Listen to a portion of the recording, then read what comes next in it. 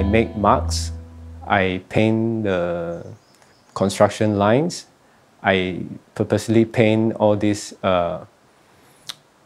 tentative lines, something that is not confirmed, and then I even make mistake. I challenge the idea of drawing. It is even more interesting to look at the process of a drawing than a finished art piece. My painting always looks unfinished and with a very minimum color.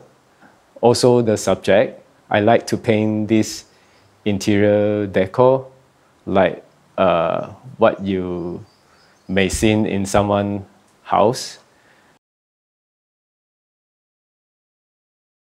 No need to work. One of my artist friends told me that his daughter asked him, how come Papa don't go for work?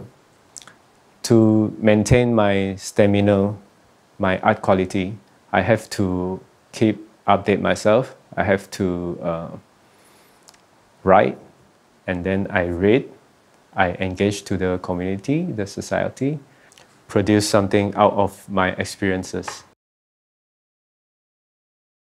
Example, some said copycat, but copycat is also part of the context of postmodern.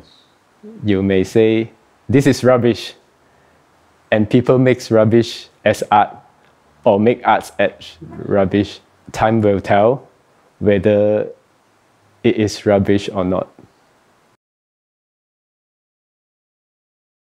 First of all, you have to start from what you enjoy. The image, the color, the lines, the paint qualities. There's a lot of ways to read art, yes, but your own visual experience is the most precious thing.